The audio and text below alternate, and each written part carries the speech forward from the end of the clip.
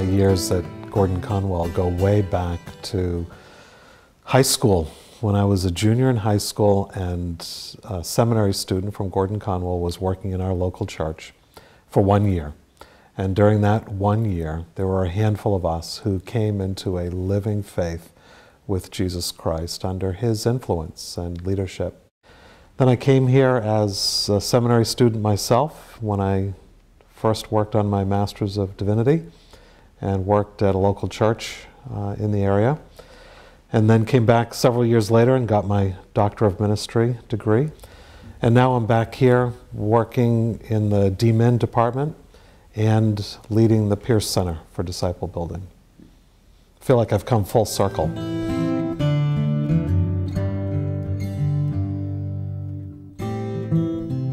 The Pierce Center is designed to be a co-curricular opportunity for students to be fully engaged in their spiritual formation while they are studying hard here in their classroom experience. And my vision for the Pierce Center, very simply, is to place a rule of life under one arm while they are receiving their wonderful parchment that goes under the other arm. So when they leave here to serve the church worldwide, that they carry with them not just their wonderful academic achievement, but also a personal rule of life.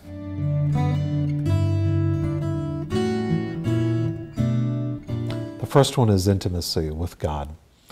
We want them to sense and know God's invitation for them to come close, draw near, and follow after them.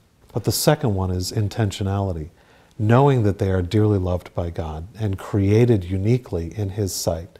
How are they to intentionally live out God's unique call on their life?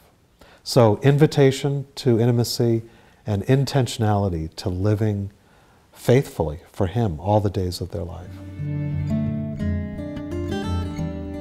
The book is designed to be an interactive workbook to help every reader understand the characters that are in the biblical text.